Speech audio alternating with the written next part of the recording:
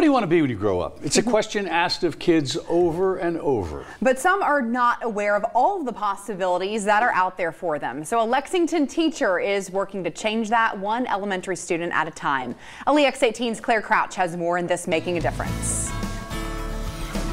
Shaking hands with a police officer. I never really talked to police officers. Talking with their city councilor, even holding a dead snake. Is that snake alive? All experiences these kids at William Wells Brown Elementary got for the first time today. The kids loved it. It's a career day event organized by teacher Jackie Branham. And they get real excited because they get to dress up. She does it to inspire children, many of whom come from low-income families who might never be exposed to these types of possibilities. Some of them, their biggest goal was to work at McDonald's or work at the mall. But year, after getting this special exposure, she watches those goals change and grow. They want to be doctors, nurses, and because some of them, they saw them here. The excitement contagious as the children ask questions and explore the worlds of areas like culinary arts, extermination, even veterinary pathology. It's kind of inspiration for the people who wants to do what they do, because like we can see what they do.